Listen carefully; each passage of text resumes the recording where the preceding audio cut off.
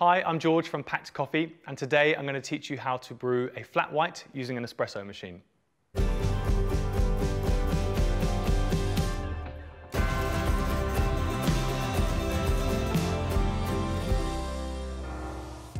First of all, prepare a coffee shot. You're going to take your portafilter and you're going to get 19 grams of coffee ground fine for espresso.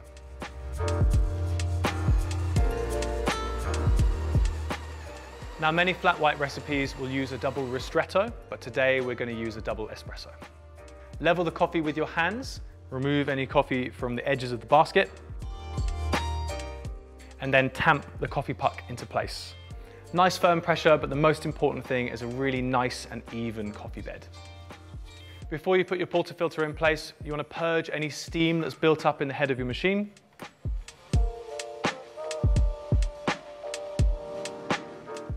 And then go ahead and add your portafilter to the espresso machine. Now you're going to take your cup, and remember, for a flat white, we're going to use a nice small 6-ounce cup. Going to pop that in place. I'm going to start brewing our espresso shot. The key things to look out for are a really nice dark color and a syrupy texture at the start, and an extraction time of 26 to 30 seconds. The yield, so the grams in the cup of liquid, is double the amount of coffee in the dose. So a 19-gram dose of coffee is a 38-gram yield in the cup.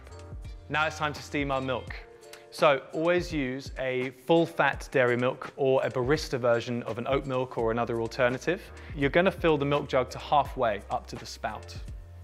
You're going to put the milk jug into place with the steam wand in the center of the jug, and then you're going to tilt the jug to one side. This is going to allow you to create that whirlpool, which gives you that lovely silky microfoam texture. And what you're going to listen for is that subtle hissing sound, not a loud screaming noise. Just a subtle hiss for a few seconds, and then you can put the wand deeper into the milk. Okay, once that milk is really hot to the touch, yeah, we're going to stop steaming the milk just there. Make sure you clean that steam wand, get rid of any milk residues, the first thing you do. You want to remove any large bubbles by giving it a good firm tap on your surface. And swirl the milk and mix it all together. The texture you're looking for is a really nice glossy sheen, a bit like paint. Okay, time to pour. This is the tricky part, but with practice you're going to nail it, I'm sure. So take your coffee, take your milk, start by pouring nice and carefully. Fill the cup about 3/4 full. Loads of control. There you go. Take a pause.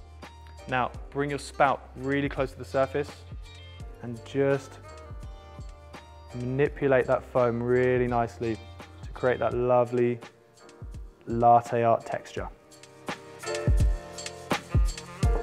There you have it. That's how you make a perfect flat white. Thanks for watching this Pact Coffee tutorial. Enjoy.